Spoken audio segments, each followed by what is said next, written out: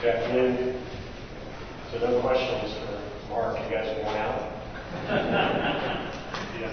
Hopefully I'll keep you awake. That'll be my goal for this presentation. But I wanted to focus on effluent guidelines and CCR and coal combustion residual rule, and really talk about the challenges of meeting both of them relative to timelines, relative to requirements, and really the benefits of looking at this holistically. So as a whole, I guess I'll just do kind of the boilerplate Duke Energy overview, talk about some key industry trends. A lot of them we've already discussed today, so I'll go over those pretty quickly. Touch briefly on the CCR and effluent guidelines, just as far as the rules and rulemaking. Again, others have covered it really well already, but just hammering those points home. And then really what I want to focus on are the impacts and the challenges related to those impacts, and then hopefully have enough time for questions if you guys are awake enough to raise your hands. So again, I won't go through all this. This is kind of boilerplate Duke Energy today. Overall, we're the largest utility in the United States. I look at that, and you might ask the question, well, what does that mean? For me, it doesn't mean I'm big. You're supposed to pay attention to me. It really means that we have a diverse fleet. I think one of the benefits of working for Duke is I deal with challenges in the Midwest. I also have to deal with challenges in Florida and the Carolinas. And each one of those regions presents their own set of challenges. So again, we have plants that are all built under different utilities. So we really get a variety, and again, keeps it interesting. Also, it's able us to get kind of a big picture and see some of the trends and the challenges that everyone really faces.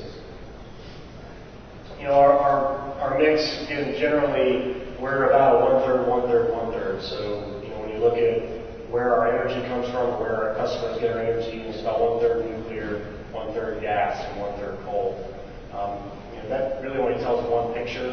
Really, is if you look at the Indiana region, we're heavily coal in Indiana, but in the Carolinas, we're pretty balanced. In Florida, we're heavy gas. So again, if you look region by region, we're not so balanced. Together, we're nice and balanced, but again, there's those regional challenges that we have to deal with. This is probably an eye chart. I'm sure everybody in the back can read this really well. But kind of focusing on the key top items. Really, this is our key industry trends, our 6 big challenges that are faced, that Duke Energy faces. Really, all utilities are facing today. Number one is what we'll focus on today, and really the focus of the conference is environmental compliance. But we also have a number of different things that, again, we're discussed today. Natural gas prices, certainly, and the availability of natural gas is a big driver. You certainly see the trend. Hard to see, but through the 2000s, we had a pretty violent gas trend. Now it's looking really flat. To the point where you can buy $3 gas 5 years from now. Really, which if you had told me that 5 years ago, I would have said, yeah, you can't do that. But we're certainly seeing that. Demand growth, or a lack of demand growth. So really seeing flat load growth. Some of that's due to energy efficiency, some just due to the economy. So certainly dealing with that.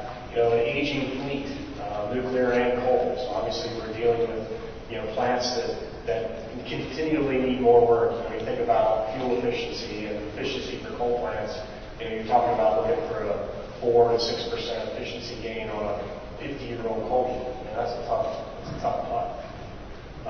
Increasing distributed generation. We haven't talked really much about that today, but again, solar and its penetration into our grid is a big deal. It certainly changes some of our paradigms of our industry. And the last one, new technology. Obviously, regulations and business pressures bring on new developments, which again is a good thing, but certainly there's things that we need to look at and adapt to. So really, those are our 6 key trends, but again, I'll focus on number 1 being environmental regulations, and the focus of my talk is really related to water and waste. And I know a lot of discussion today has been on clean power plan, and when I look at that, and we kind of try to plan for that. A lot of that's outside the fence. So to me, it's outside the power line, outside the plant operators. What does it mean to them? Not a whole lot when you think about the building blocks and how it works. Water and waste really, to me, are kind of the new inside the fence challenges. If if you look at really the next 5 to 10 years, I see it's going to be another transformative thing, similar to what we've seen in air over the last 15, 20 years. The next 10 is going to be for water and waste. So with that, we show this. This is the slide that we kind of call the compliance whack-a-mole. So really what we're saying is that, in the last 20 years, like I said, we had a lot of air regulations. So we did a lot of advanced controls, scrubbers, SCRs, things like that. But what happened? Did we destroy the pollutants? No, we didn't. What we did was we moved them to the water, we moved them to the waste. It went one way or the other, depending on the control technology that we decided. Through our process, it may shift from the water to the waste, or it may shift from the waste to the water. Really, it's a matter of where is it best suited. And really, when we look at a holistic challenge, we're really trying to find, hey, we want to move it to the best place. Again, as a whole, and a general rule for us, we always say, look, we want it to be stabilized in the waste. That's where we ultimately want it. So this is another slide to try to illustrate that point. If you look at air and really, the number of air regulations that we've had over the last 15, 20 years, and what was the result of that? This is kind of your basic power block. Everybody's seen that. Everybody should be familiar with that. But if you look at it, I put in these little chemical vials to show you where we are adding chemicals. We've had a number of chemical companies come up here today and talk about chemicals. I think some of those represented that. So to meet some of those regulations, we either added controls or added chemicals or did both. So you see all this. We got chemicals everywhere. So to me, this kind of brings up this picture. After we all are Christmas vacation fans, this is kind of what it is. It's really a bolt-on to a bolt-on to a bolt-on. Did we look at this as a holistic approach? Really, if we would have looked back at the last 15 to 20 years and had to comply with all the regulations that hit us throughout that time, would we have done it the same way? And I'll tell you that we probably wouldn't. There would probably been things that we would have done differently. So for us, we're trying to understand, you've got to look into the future and see what that future may hold and then try to build in a staged approach. And if you can do that, again, you're going to find a balanced set of levers, if you will, and ultimately save customers money. So for us, when you think water and waste, we're really looking at 3 main areas. The first is the coal combustion residuals rule, or the CCR rule. Again, I won't go through the details of this. Many of you are familiar with it. It was published April of this year, so just, I think, about a month ago, almost exactly. Effluent guidelines, again, final rules expected in September. And then stricter permits. So for us, it's not just, and for everyone, it's not just the federal regulations, it's also the regional and the state regulations that we get hit with. So on the water side, we're seeing ever increased lower limits, more scrutiny, internal alcohol limits, things like that on our new permits. So before I go through that slide, if you look at basically what the timeline looks like for the next 10 years, what does it look like? Really the next challenge, outside of any, outside permit limits is truly the reroute streams from our ash ponds. So again, CCR rule is likely going to close all of our ash ponds, and we're going to have to reroute all those process streams. They need to go somewhere. And then next after that, shortly after that, it's going to be effluent guidelines. So you can see, if you didn't look at this holistically and didn't pay attention to both, you could easily narrow in on your silo and look at one. And now I'm done with that one, I got to do this one. So again, we're trying our best not to do that. So real quick on the CCR rule, just as a quick summary, the CCR rule as far as existing impoundments, there's 4 areas of requirements. And the way to look at this chart is that if you can meet all of these requirements, and these are a lot of words, I won't go through them, but if you can meet all of those requirements, you can continue running your ash, you just continue using your ash bases, from now until whenever. I will tell you these criteria are incredibly strict, and for us, and I'm sure the entire industry, we don't expect to continue operating any of our ash ponds. It's really just a matter of when they will be closed, not if. You certainly could retrofit an impoundment, again, but by the time you do that, clear all the ash out and put in the liners and the location, try to meet location restrictions and remediate groundwater impacts, you probably wish that you did. So again, our focus is to get out of the ash pond business, But again, it's just a matter of when. I'll tell you, from Duke's perspective, I don't think that there was any requirements in the CCR rule that were surprising other than the timing.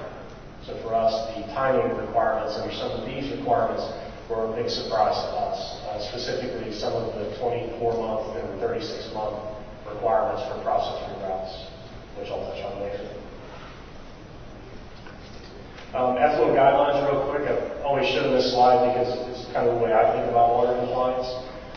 So hopefully you can catch on to my thought process. But really there's three main areas that you have to think about and what ultimately leads to what your permit looks like. And one of them is water quality standards, so either human health, agricultural, aquatic life, and any local or regional standards. One perfect example being here in Chicago is the Great Lakes Initiative. All of those come with their own set of criteria. There's also anti-degradation measures, which essentially are related to the water source that you ultimately are discharging to. So again, it's are you affecting that over some diminished level? And then the last one is the effluent guidelines. And again, as the folks from East Kentucky Power went over earlier, this is not a new rule, it's a revision of a rule that was last revised in 1982. But essentially this is setting your technology-based limits or the best that you should be able to do or the federal standard. So again, depending upon your site, one or the other or all of them could be controlling measures in your permit. So the way I kind of show that is that, hey, you might have a water quality standard for, say, mercury, and it's this level. Anti-degradation, they say this level. But then effluent guidelines will trump it all because it's lower. So again, it's the lowest of any of those three that's ultimately going to set your discharge permit limit. Again, my last point is this is going to vary by site, and it certainly makes it a challenge sometimes. So what's the impact of these two rules? Again, when I look at this is a typical pole plant. I like to say no pole plant was ever made the same. I love the term sister units. We like to say they're identically different. But this is kind of a generic station. Generally, everything drains to the ash pond. And that's generally, a lot of our sites are like that, where you have bottom ash sloughs, low volume waste, so that's sumps, drains, things like that, leachate, your FGD water, all gets kind of collected in that ash pond. Well, why is that? One of the things that I think is a big aha for a lot of us, and hopefully the industry, is that ash pond, it's not a purpose-built structure. It's kind of built to fit its land. We had 50 acres, and we made it this big. It wasn't really designed as a true process design step.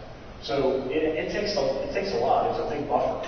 So when you think about flow variations and things like that. So if you take that away, now you've got all these streams to deal with. And then you add in effluent guidelines, now you've got all these internal outfall limits that are set based upon technology standards. So you have to meet all those little orange stars, and then you've got to collect all of them, and then be able to meet ultimately the red star, which is still your MPDS permit. So again, how do you collect all those different streams to a point and still be able to meet your discharge permit limits and continue operations? So to me, it's a big challenge. And the big challenge comes from all these streams are very different. And I kind of use the fruit range. I got apples and oranges, right? I got apples, oranges, bananas, grapes. I got all different kinds of fruit. Bottom ash transport water, it's got a lot of solids in it. It's got a lot of bottom ash. A lot of bottom ash settles pretty quickly. And then once it settles, you've got water that looks a lot like the source water. It's pretty relatively clean water. Again, because bottom ash just really isn't that reactive. You don't pick up a lot of dissolved solids. So to me, that's kind of like the apple. The kiwi really is the FGD wastewater, and others have covered that pretty well. It's a highly variable chemistry. Again, it's whatever's coming out of the scrubber. And if we're not doing what Mark suggests and have a good pre-treatment, those things can vary pretty widely, depending on the fuel that you're burning, depending on operations. You got high TDS in that water, relatively high dissolved metal concentration. Again, with effluent guidelines, you're going to have very, very low limits. Again, it's a challenge. Landfill leachate, again, another group, highly variable flow, highly variable chemistry, depending on how you're landfilling your solids. Also, weather dependent. Are you in a rainy season? Are you in a rainy area? Again, do you have a lot of landfill left uncovered, or do you cover it as you go? A lot of this determine what ultimately makes up landfill leachate. Low volume waste. again, highly variable flow, can be very high in TDS, again, depending on the rain event. You can pick up a lot of mud and whatever else. And again, operations dependent for low-lying waste. You know, are you washing down air heaters? Are you, washing the plant? Are you in an outage? All those things can vary wildly. And then stormwater, again, highly variable TDS, again, weather dependent. Also, it's very site stormwater is your plant built kind of up on a hill and everything drains away from the plant, or is your plant built in a hole and everything drains into the plant? That can certainly depend on what is ultimately contact stormwater, which can be a huge challenge when you talked about dealing with these streams. Bottom mesh treatment options. Again, I'll run through these pretty quick. I think UCC is doing a presentation tomorrow, which will outline a lot of these. But we can certainly use an impoundment. Again, this is the effluent guidelines, and then we can build an impoundment that meets CCR requirements, all those 4 restrictions. But you can still use that. We call it kind of mechanical wet transport, which would be more of a drag chain conveyor type system, where you have the dry material on the backside. Again, you could recirc that water if you treated it to a certain level, or you could actually discharge that water. Again, those are 2 options in the effluent guidelines. I'm not sure which way those go, although I keep hearing that it's not going to be allowed. But again, you can still discharge it. And then, or you can go completely dry, so get the water out of the system entirely. FGD water. I'll say, when you look at effluent guidelines, when you look at where the money is going to be spent with effluent guidelines, certainly FGD water is going to be the focus. It's the most difficult water to probably deal with and treat on just a chemistry basis. I gave this slide. This is basically a cut of everything that Duke has to treat FGD wastewater. Certainly settling ponds, phys-chem treatment that's been talked about. You have the biological treatment as well for selenium removal. Certainly, for our plants, our base plan would be more of a chemical precipitation plus biological system. We also have the thermal ZLD, or vapor compression evaporation, and then solids fixation as well. Again, that would be where you're making more of a deposit type materials, cementitious type process. Again, those are the snapshot of what Duke Energy has for them. And obviously, there are a lot of other technologies being developed. I know Mark discussed them, RO. There's certainly a bunch of concentration technologies, is what I call them, being developed and pursued these days. Also, a lot more effective biological treatment designs that have been coming out lately. So a lot of activity in this area, as you would expect, given that I just told you that that's where the money's going to be spent. Really, the other processes is the last one. So the other fruit left over. Really, you're talking about this replacing this ash pond that provided all this buffer. Really, it was a buffer for the back end of the plant. The big buffer was flow equalization.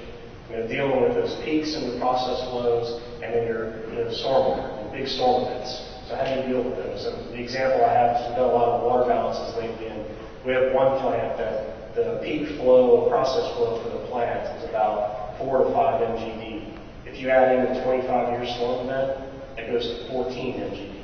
So how are you going to deal with that one event that you have to design, that one that might happen in 25 years, again, required by our permit to meet? It becomes a big challenge. So we kind of look at it as this spectrum. We look at it as a passive option and an active option. A passive option is really a fancy word for a pump. We're really just looking to replace that retention that we had in that ash basin with what I would call more of a purpose-built retention basin. So looking at the volumes that we need to hold and then designing that basin to hold those particular volumes.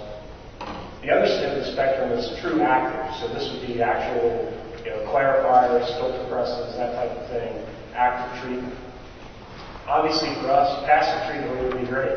Again, we're not talking about big operational impacts. It's not going to take operators checking it every day. It doesn't need to be tweaked, controlled, what have you. It's definitely a hands-off type system. That's why they call it passive. The problem is footprint. We've got our sites, obviously, have been packed with environmental equipment that was never originally in the site layout. We've got ash ponds that all need to be closed over the next 5 to 10 years. Can't build on top of those. So where are we going to put a purpose-built pond? And I'll tell you, that's been a big challenge for us. Again, not something that happens pretty easily at our sites. So, for us, when I look at these rules and just kind of laying out those challenges, what are the keys to what I call the holistic approach? When I look at this, for one, we got to have a tuned-in crystal ball. We have to have regulatory. Without that crystal ball, we have to have some sort of regulatory certainty. But you can say we're on the cusp of that. We've got CCR that's finalized. That's signed, sealed, delivered. Effluent guidelines are coming in September. So that's still, 4 months away, 4.5 months away. So we should have that by then. Well, the problem with CCR rule is I only have 2 to 3 years to do my process rerouting. So for me, I can't wait for 4 months. I've got to make decisions now. I've got recommendations due next week. So again, that's a challenge for us. Sufficient time, again, 2 to 3 years to reroute process streams per the CCR rule is not near enough time. For us, we think 5 years minimum. Again, there's a lot of things as we talked about. We've got ash pond closures. We've got effluent guidelines requirements to try to integrate. And then, oh, by the way, we still have to operate the plants. So again, big challenge. Co-management, co-treatment. I think East Kentucky Power talked about the co-mingling and co-treatment and the benefits of that. Not just on the reuse side, but also being able to optimize our systems. For us, if you remember all those orange stars, I only have 5 different treatment systems that all basically look very similar.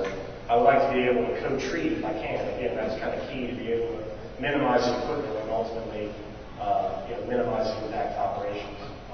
And again, the last bullet, just hitting home, we need enough time. Again, really, the CCR rule is a huge surprise for us to get in that 2 to 3 year window. It just is not enough time. So just a final word, again, next 5 to 10 years are really going to be transformative, fundamentally change the way we operate our stations as far as water.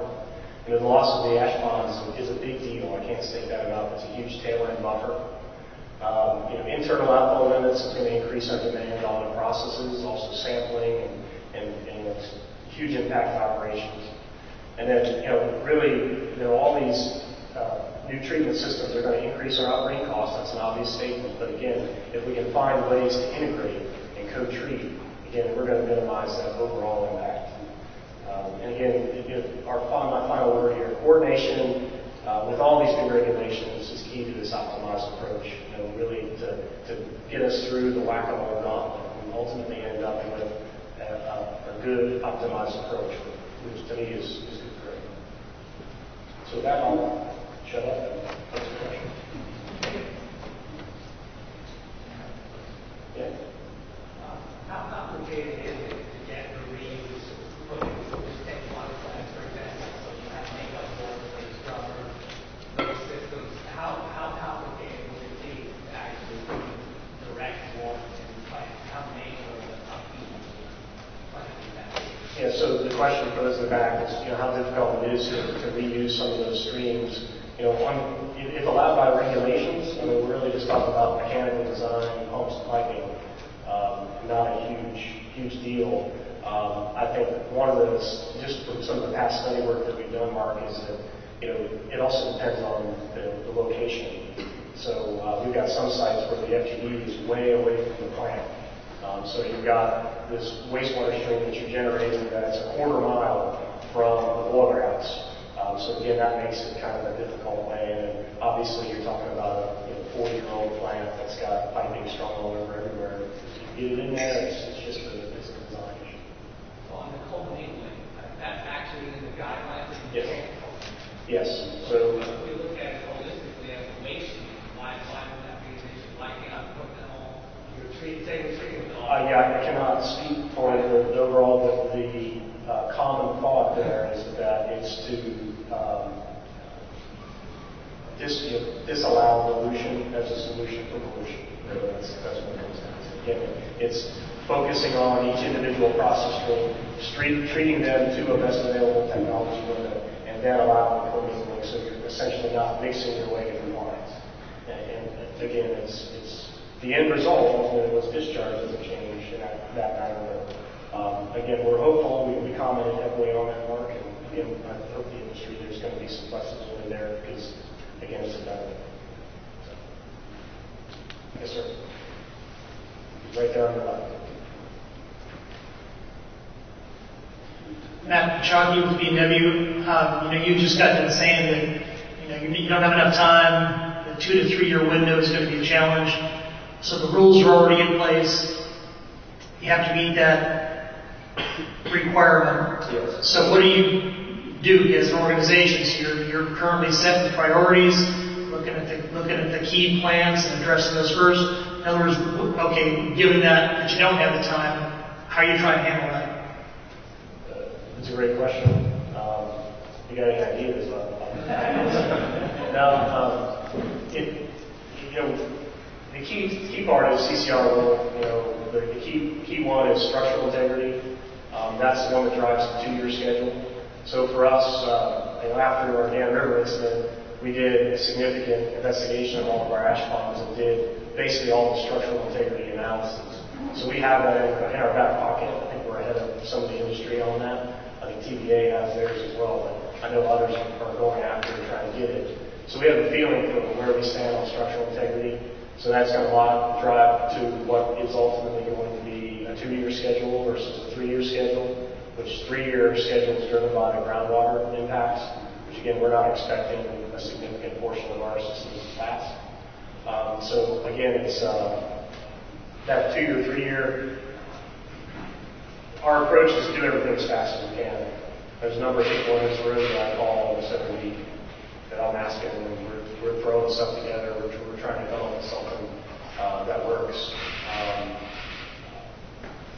The best answer I give you is we're going to do the best we can. Are you doing that internally, or yes. are you using outside resources? Yes. Yeah, I think there's a number of engineering firms in here. I'm pretty sure we've got all of them under contract.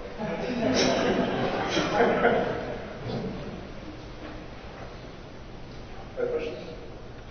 Just two. From our views. Thank you very much for the opportunity. We appreciate it.